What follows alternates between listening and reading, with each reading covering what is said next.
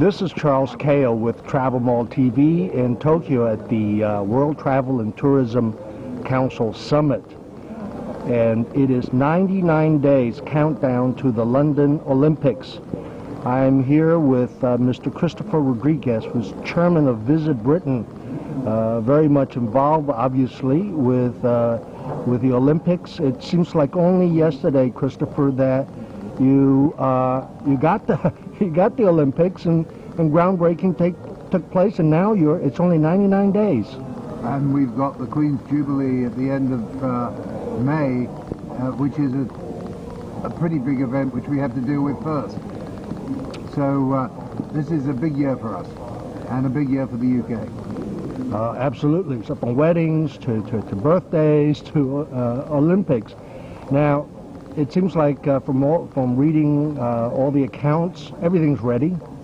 And probably, as with all other major events like Olympics, some of the accommodations providers and those people who think they're going to make $1 million out of renting their flat are going to be disappointed. Well, I think there's still going to be some space available, so last-minute bookers for the accommodation, I think, will do fine. Tickets, of course, they haven't completely sold out. There's still tickets. There's still a lot of tickets available for the Paralympics, which in my view is equally exciting. In fact, it's very moving. When I was CEO of Visa, we were very much involved in starting the sponsorship of the Paralympics, and I got to go to a number of those events.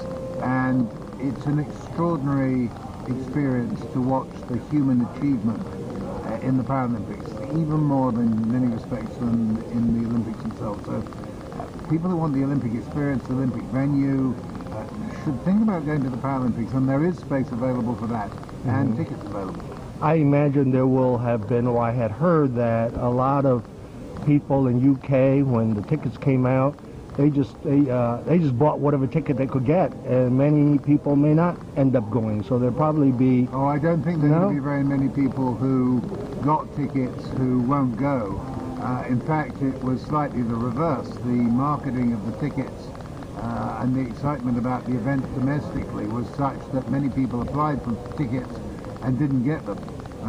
I managed to get 3 events. That's less than a lot of people, but more than many people. And I applied in the lottery the same way as everyone else.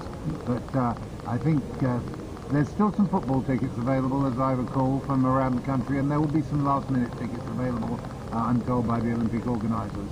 So one shouldn't give up hope. One should continue to go. And a lot of for overseas visitors, a lot of well, not a lot, there are still tickets available on the overseas allocation, so they should contact their local Olympic ticket provider. What is your forecast of the legacy and the effect, resulting effect of the Olympics on tourism to Britain after the Olympics? Well, I think that the big 3 events that we've had, the Royal Wedding last year with its extraordinary global coverage, which has led to a very high global coverage demand for the Queen's Jubilee, and of course the Olympics and Paralympics, means that we have an unparalleled opportunity to showcase Britain.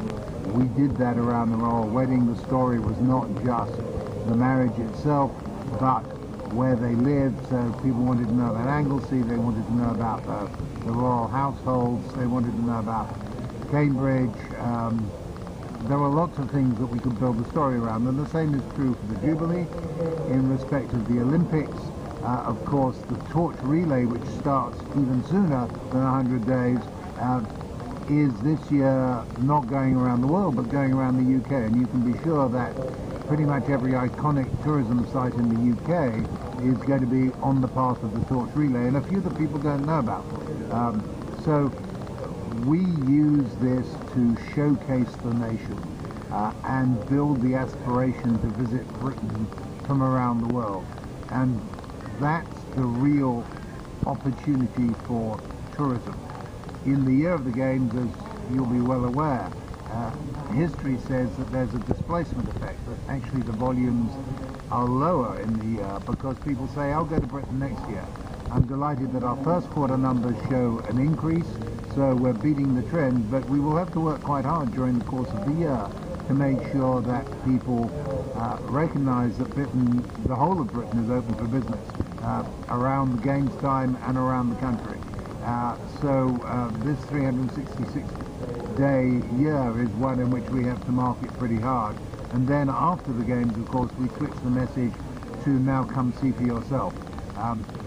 So it's a themed series of steps to take advantage of both the showcasing and the gaps that open up in demand, and then to get people to say, now I've seen it on the screen, I want to come and see it for myself.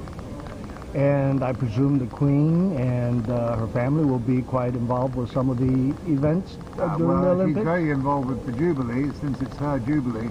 And I believe that there are some 150 heads of state coming to the Olympic Games. So I would imagine Her Majesty will make an appearance in some of those events. I wouldn't be surprised if she was quite evident at the equestrian events, given that that's her particular love. There, of course, are no events for corgi dogs. If there were, she would probably be getting her own gold medal. Christopher Rodrigues, Chairman of Visit Britain, 99 Days Countdown. Yay! Way to go.